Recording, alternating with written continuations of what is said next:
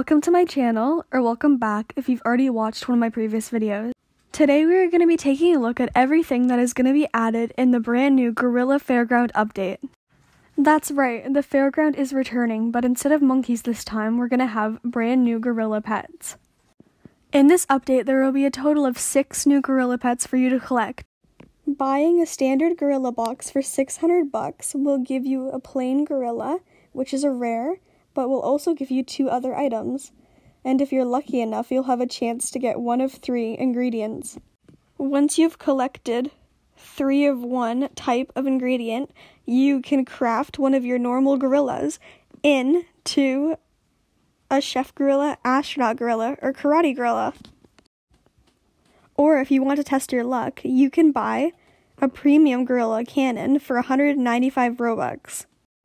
Buying this premium box gives you a chance to get an albino gorilla, plus a chance of getting a cup ingredient, which you can use to make the emperor gorilla.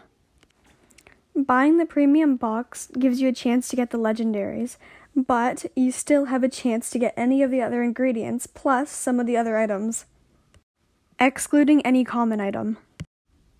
The Gorilla Fairground update will only be in Adopt Me for a limited amount of time, so make sure you grind and get a whole bunch of money so you can buy multiple boxes.